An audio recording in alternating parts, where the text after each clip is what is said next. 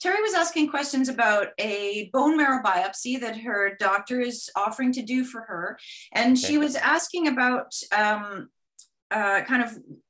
what genetic tests she would do with that. And then how could, ultimately looping back into how can we make sure she gets the best possible biopsy. So I'll leave it to you two to discuss so you can answer those questions, Alex.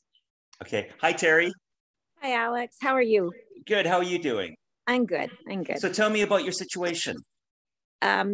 Well, I've been seeing the oncologist for about 10 years following me for MGUS. And about 3 years ago, it kind of changed. And he started talking about CLL and Waldenstrom's. Okay, interesting. And then I've got a new oncologist as of this week. Okay. The other one retired. And so he says, what did he say? He added a little more to that. But he definitely wants me to have a bone biopsy. Okay. So now, have you had a PET CT? No. Okay. So a PET CT can be really helpful in this case. Now, you have a very complicated circumstance, obviously, as you probably know. It's this kind of gray area of bone marrow and lymphomas and cancers of the blood and so on.